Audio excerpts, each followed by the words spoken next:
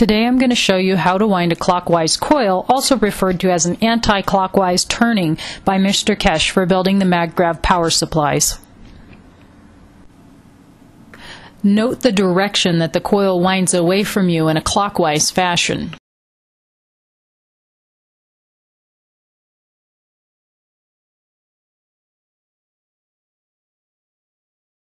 Rule number 1. To determine clockwise wind, hold the end of the coil near your eye, similar to a periscope.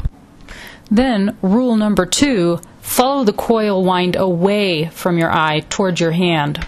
Next, I'm going to show you a very easy to see and very loose clockwise copper coil wound around a wooden rod. First, place your wire in front of the rod. Second, bring your wire behind the rod to your left. Then, bring your wire in front of the rod to your right. And finally, repeat steps 2 and 3 until your desired length of coil is reached.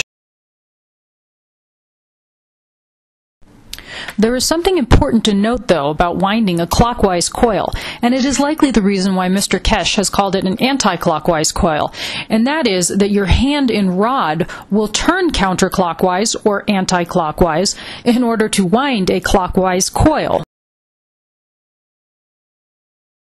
Congratulations! You know how to wind clockwise coils, also known as Keshe's anti-clockwise turning, for the Maggrav Power Supply.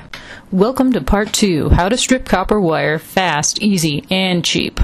First, unwind your desired length of wire. It doesn't matter if it's 2 feet or 72 feet. This process is easy with any length. Use your wire nippers to cut your length.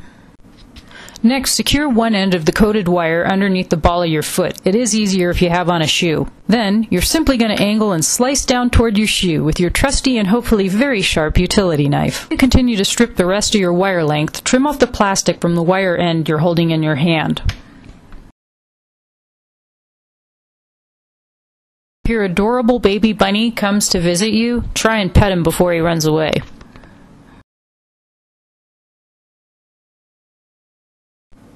Then, split the plastic coating apart at the end in your hand. Peel plastic coating away and down toward your trusty shoe. Next, you will simply repeat angle slicing and peeling, toward your shoe of course, until all wire length is bare. Cut, peel, repeat. Once you reach the end of your wire length, you can snip off the remaining as shown here, or slice and peel the remaining length as in the beginning, or you can just pull it off.